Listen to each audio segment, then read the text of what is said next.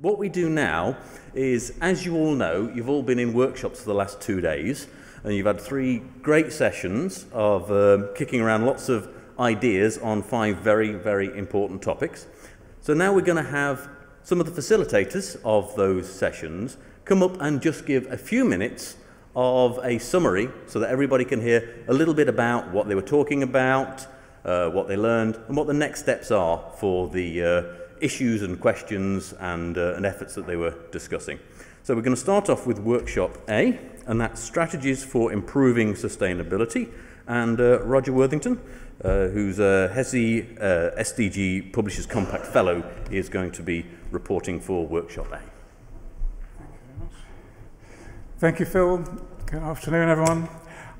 So we had some very, very good quality discussion, very intensive discussion focusing on 2 main themes. One was about improving alignment for the sustainability goals in relation to publishing and SDG research. And the other theme was about knowledge sharing for the SDGs. So I've just got 2 slides, and so we identified three principal points that we wanted to bring home. One is the importance or the value of building a virtual community, so that the SDG Fellows, which is a group of about 20 people drawn from publishers, academia, and librarians, different communities within the publishing ecosystem, if you like, to build a virtual community so that we can share best practice. And we're starting to build a portfolio of case examples where publishers and other organizations have already got good policies and practice in place for promoting sustainable development goals. So that's the first, perhaps one of the most valuable things. Another idea that came up during the workshop was there might be value in providing some guidelines so that publishers and other organizations who might need a bit of help or advice or wondering where to go to help them to do this better. So to address things like ethical concerns, equity issues, and also uniform tagging of relevant context, such as a taxonomy. And this is quite a complex task. We've already started working on it, and other organizations are also working on it. So there's more to do on that, but there should be value in that. The old adage of follow the money, so focus on funders, because if you can help to motivate researchers, it might help to promote more SDG research and to make their research more transparent. And part of that has to do with motivating the individuals concerned and getting rewards, because sometimes within applied research, the system for rewarding researchers is perhaps not the same as it is for other types of research. And so it's important to be able to align SDG work and to consider the outcomes of that work and the impact it has on society. We came up with a couple of other suggestions, which I'm hoping, okay, if I press the right button, that'll work. And that is, there might be benefit in having some tools for policymakers, both at high level, in other words, macro policy decision making, which might even be at government level, as well as internally and within organizations. Promoting SDG research needs to be done at all these levels. It's not enough just to work at one level and hope that it will transform the culture. And so leading on from that, promoting action to to work more closely towards fulfillment of the SDG goals, it needs a bottom-up as well as a top-down approach within organizations, and that involves strategic thinking and actively involving members of staff within that organization. Because a couple of people came up and said, well, they didn't really know if there was an SDG lead. They weren't sure if their publisher group had signed the compact, for instance. I won't go into the compact itself now, but let's move. So in terms of the second area that we were looking on about knowledge sharing and strategies for improving sustainability, these are the 3 key findings that we came up with. One of which was a really interesting idea, which I didn't know anything about until this morning.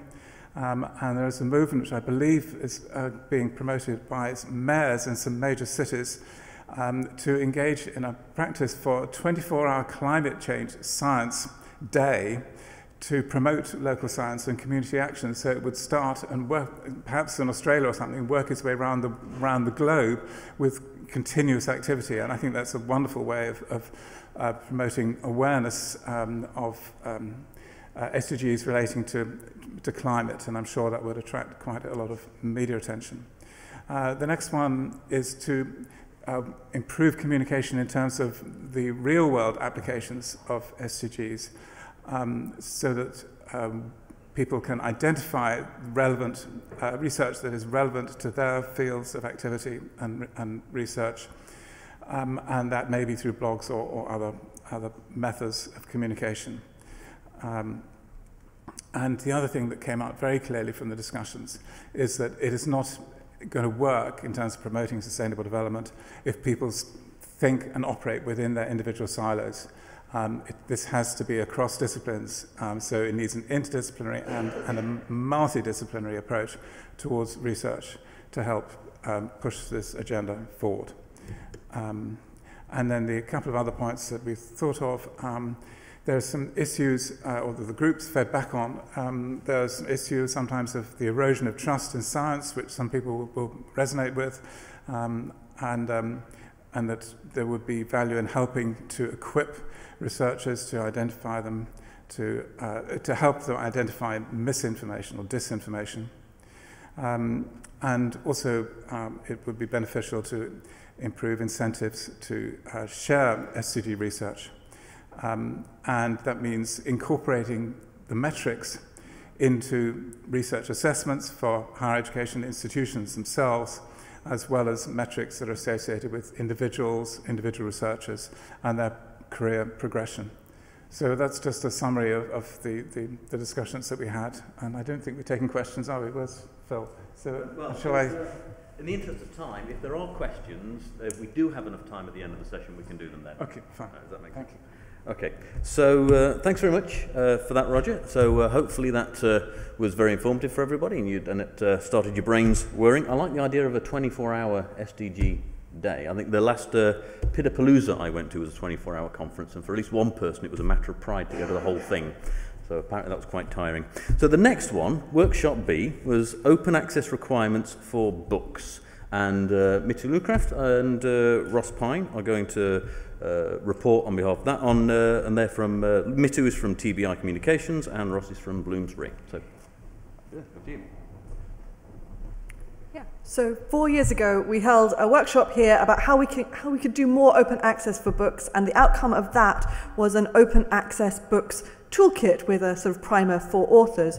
4 years later, we're back, and we're talking about supporting authors with requirements to open access for books, and that's because OA for Books has accelerated massively with funders in the UK, the US, and across Europe, all having an increased interest in incentivizing or requiring their authors to publish books OA. So it's a really fast-changing landscape. We looked at pain points, and we found that there's still pretty low familiarity with OA amongst book authors who tend to be more often situated amongst the humanities and social sciences. We looked at 3 different stages of the publication cycle, so pre-submission, when authors are planning their books. There's a low understanding about OA, which might mean about different types of open access licensing, what the benefits might be. But there's also a low understanding of how to do open access, what are the funding sources, how might you apply for them in practice, what does my funder require and what does that mean? What book is it, which books are in scope of policies? How do I negotiate a contract with my publisher that enables me to do what I need to do? And one thing that also came up a lot was, is there enough money in the system, and do we have the right models to enable us to flip equitably? We then looked at during submission, so the publisher has the proposal or the book manuscript, and they are working through the process of reviewing and publishing it in contact with the author. Many publishers still have legacy systems that are poorly adapted for open access books. There's a lot of manual workarounds going on, a lot of admin. Third-party rights, this always comes up with OA books, but we still haven't fixed it, and it does mean authors are going out trying to secure third-party rights in a different context. They don't necessarily know how to answer all of those questions, and there aren't good resources. And VAT applies to OA fees, as I'm sure many OA journal publishers will be aware. But this is also an issue for books. And this means that if you're trying to flip subscription revenue, which is not subject to VAT, suddenly OA costs an awful lot more. Then we looked at after publication. So if funder has a policy, you need to comply. But who's actually in charge of that? Where does that responsibility sit? Has that been clearly demarcated? Have people taken ownership of it? Are they the right people? I think we need more conversation to make sure that that is clear. I felt that authors didn't necessarily have a great understanding of uses and metrics. How do you measure value? What does it mean? What does this number attached to my book mean? Is it even a good idea to have all of these numbers? How can we kind of create more nuance and more understanding about these metrics? How can we support authors in promoting their books? That's not to suggest that's the only promotion that should happen for these books, but it can be really powerful. And if we can help to support authors in doing that, they might feel more comfortable. And we also talked about post-publication flips. So the book is initially published not as OA, and it's flipped afterwards. And because of the costs involved in OA books, that's becoming an interesting model, but it's a lot of complication. So we did conclude that we needed better and more visible OA resources for authors to build out what we had, but we also really need to reduce the burden on authors. How do we make it easier for authors? We try and find those pain points, and we automate as much as we can. We find metadata-driven solutions. We find industry. We collaborate between publishers and funders and librarians so that authors can focus on doing their research and publishing their books. So I can hand it over to Mitu. Thanks, Roz. And as Roz started, this was really an opportunity to be very action-orientated and think about what do we do 4 years on from having come together and created a resource. So what we want to do is start by sharing an update on our findings, and we will be using the R2R Forum, so please feel free to join us there to see a summary of what we've put together. We're going to be looking at how can we update existing resources, and Roz has mentioned the Open Access Books Toolkit that came out of the R2R conference, and we're going to be sharing that summary back into the OA Books Toolkit board, and to UKRI and to JISC and to others who we know are interested in what the gaps are that we've identified for authors and the potential opportunities to improve the resources that are author facing. We want to make sure that the guides that get produced remain agnostics, and that's about pooling resources. So it's not necessarily about creating new, it's about identifying where there are gaps and looking for solutions that exist and creating one centralized point where authors can find information about contracts, licensing, how content's being used, how they can promote their content, and all of those other pain points which came up. A very creative idea that came out of the workshop, and I'm encouraging Claire Redhead to take this forward for OASPA, is a film on the OA Books Toolkit, which we can premiere at OASPA in September. I leave that out there for anyone who has video skills to come back on and see, is there something there? But that was definitely one of the more creative ways of thinking about how do we really engage authors on what they need to know and get that earlier in the process.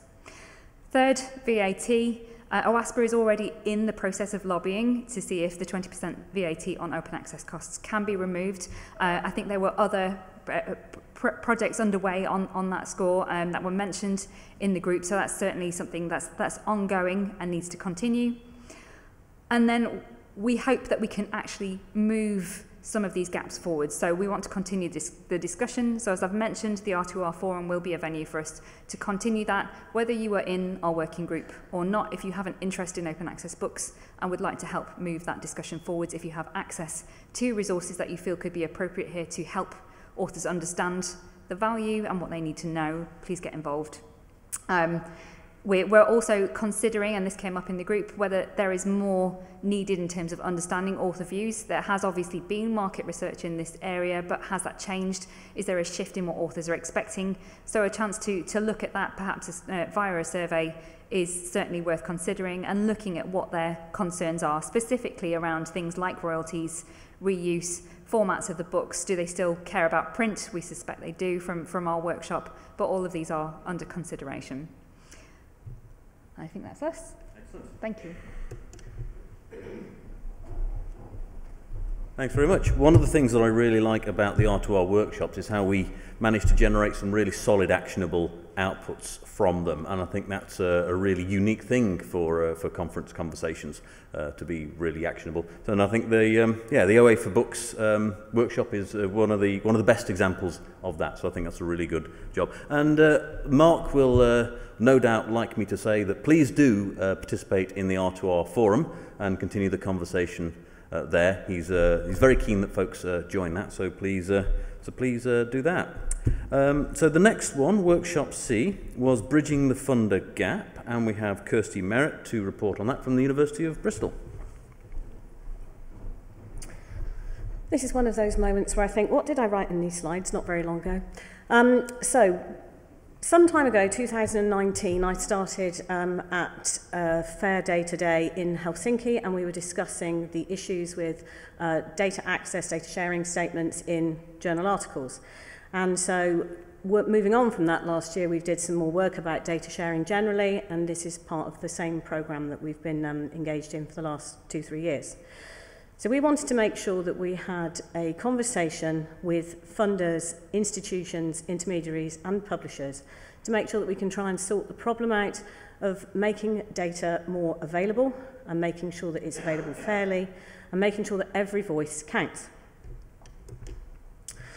So it was quite an interesting debate that we had in our workshop. The main thing that we pulled out of this is that there seems to be a lack of understanding of each of those stakeholders' parameters by the other stakeholders. So everyone has a different idea about who is responsible and who's going to be able to change this. And our aim was, by bringing stakeholders together, that we could collaborate and provide some workable and reasonable solutions for the current ecosystem, because we are aware that obviously we're working within specific boundaries in terms of businesses and institutions and funders. So we worked in small groups to provide those suggestions, and then after we'd come up with a list of the top 10 on each of our tables, individuals were able to then rank those recommendations based on their standpoint. Now that standpoint could be how passionate they are about research data, or it could be how realistic they are about their business model. So if you look at, for example, the first 5 here, we have data access statements and DOI checkings as part of the publishing process. That's very much in the publisher's area. And then we have alignment of and exposure of data management policies by funders. So that's something that the funders could be responsible for. And then also ensuring that there's enough adequate funding to provide the infrastructure for researchers to understand how to do research data management and how to publish their data. So from that, we've ended up with a list of recommendations, and we've also ended up with, just at the last minute, said, how do people feel about this? And there was lots of kind of confusion, and people were worried and concerned. And then as you watch the word cloud grow, you realise that actually there were some people that were saying, this is actually, I'm a bit curious about this. Oh, I'm a bit challenged. I don't know. This is something that I hadn't thought of before. So we're definitely very, very confident that out of this we'll at least be able to make sure that that conversation is happening and people are aware of the need and that we all need to pull together to resolve this situation. So, as I said, this is part of this 2-year programme of engagement across the community to come up with these workable solutions to increase the availability of fair data. We are going to produce an open access article that's a summary of those pieces of work that we've done, of course with supporting data. And Lou Peck of the International Bunch will be providing that. If you would like to subscribe to her newsletter, we'll be able to send you an alert when that article is published. And that's it from me. Thanks very much, Kirsty. I think we'll all agree that was an excellent couple of days of workshops and some really interesting findings and ideas to move forward with that. So next one, workshop D, is Research Integrity Tools. And this is going to be Ed Gernstein from Springer Nature who's going to tell us about that.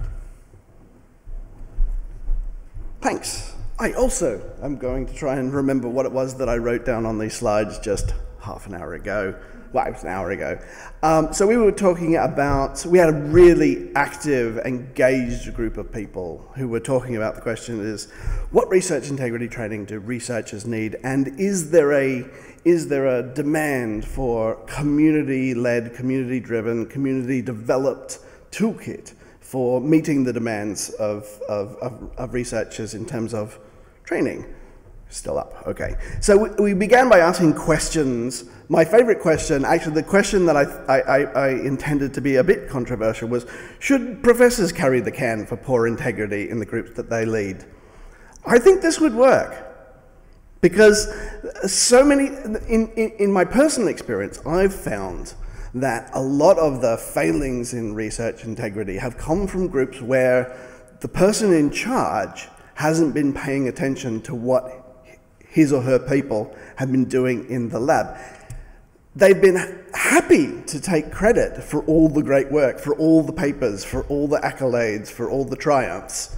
But as soon as something goes wrong, they run a mile. And I think that's because they're not paying attention enough. But this is a way of going into the question, who needs research integrity training? What are those needs? What should the training look like? And does the world need community-led training support? So, many of the answers that we got from our energized group of attendees. In practice, many researchers rely on their peers.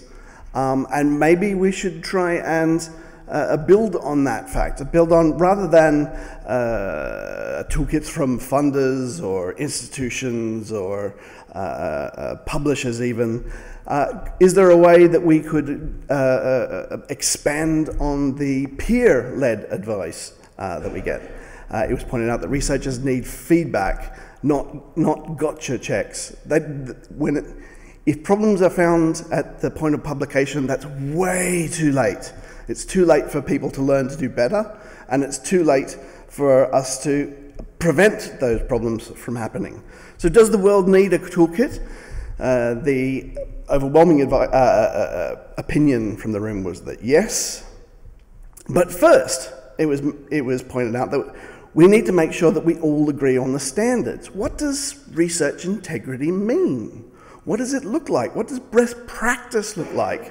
And of course that will change depending on the context. It'll change from field to field, probably from country to country.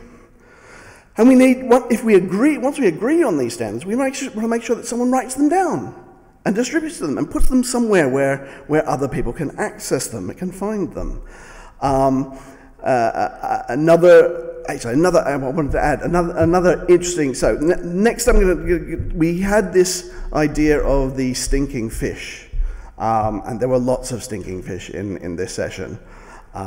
Before I get to the stinking fish, one of my favorite suggestions was that to the question, who needs training in research integrity? One of the people said, primary school. If primary school children understood the fundamentals of research integrity, or rather, if they better understood the practice of research, they would be better prepared for understanding research integrity. If everyone understood research integrity because they got it at primary school, maybe there would be less problems. Anyway, the stinking fish. Poor behavior is driven by poor incentives or perverse incentives. Good behavior is driven by no incentives. Surely that's a fundamental problem. If there's no reason to exercise good integrity, there's no reason to exercise good integrity. And the incentives, particularly to publish, the pressures to publish, lots and often, are driving bad behavior. Maybe we should talk more about those incentives. And I think there are lots of fundamental places where we need to begin. And I think training is part of that conversation, but it can't be the whole part of the conversation. It can't just be about training. It has to be about making sure we are motivating good behavior, making sure that we promote a good research culture. Research culture was another one of the issues that was brought up. And again, the research culture, how do we change the research culture? I think that also is related to incentives. And so working on this is the thing that we'll be thinking about, that many of the people in the group will be individually thinking about when they go home and leave this conference. And hopefully we'll make a world a better place. I think that was the last one. Yes, thank you.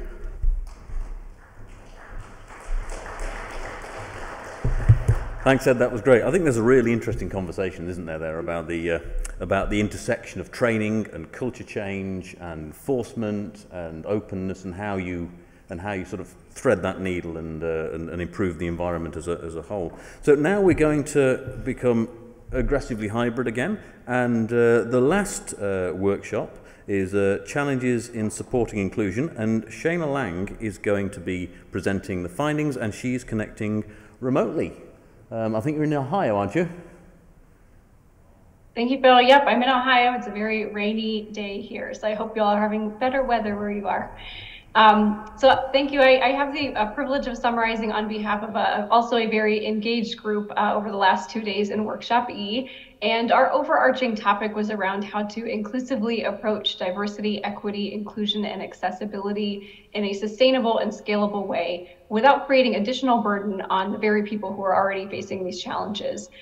We started with a role-playing scenario and very award-worthy acting, if I may say so, where we questioned assumptions and motivations of key stakeholders that included affected individuals, allies, managers, leaders, and that required some reflections on, I think, where we are all individually and institutionally in our DEIA journeys. We then used that scenario to explore some not so small organizational approaches, each of which come with their own challenges. And the ones that we identified were around how do you secure organizational and leadership support? How can we truly understand the scope and the extent of issues, given sometimes power dynamics and other imbalances that are often at play? How do we equip and empower and encourage allies to make courageous decisions? And how do we effectively mark and measure long-term culture change?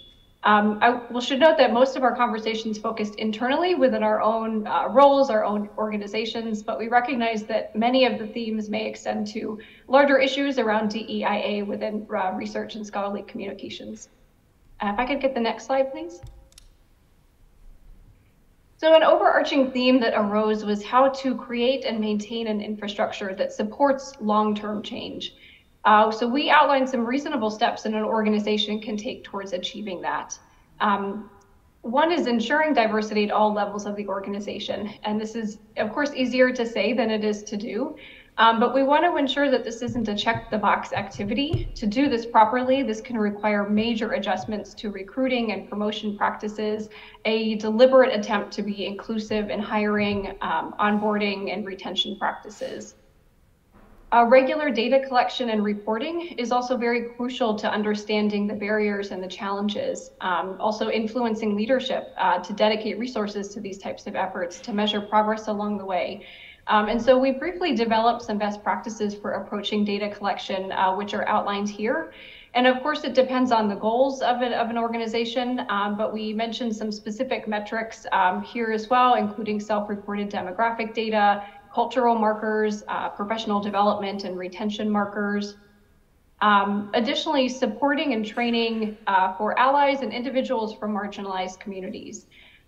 We had a lot of discussions around how these communities are not monolithic. They have distinct needs and identities. And so organizations can recognize that and support those communities accordingly. That can include having dedicated champions who can maybe help drive forward efforts and advocate for a specific community. That can also include offering safe spaces for those groups to share openly. Employee resource groups or ERGs, listening sessions, if done properly, are really great venues to facilitate these types of conversations. Also providing mentorship and career development opportunities. I'm sure this is something that all organizations strive for. Particularly those from marginalized communities can be less likely to have mentors or paths for advancement. Last but not least, how can we empower each other and empower allies? We should be recognizing and promoting those who are modeling positive change, demonstrating great business leadership, and also equipping ourselves and our teams with training. The key thread here that came up is around manageable training, not 5-6 hours of training on a dedicated topic, but 20 minutes or 30 minutes here and there, incorporating these topics into existing training at various stages, such as onboarding, or if you're a hiring manager for the first time, when you become a new manager. And then I think we all found that through workshops like these, we all care about these things and we can all learn from each other. And so we really encourage knowledge sharing especially with organizations who maybe have more resources in this area or are one step ahead of others. So we're not reinventing the wheel.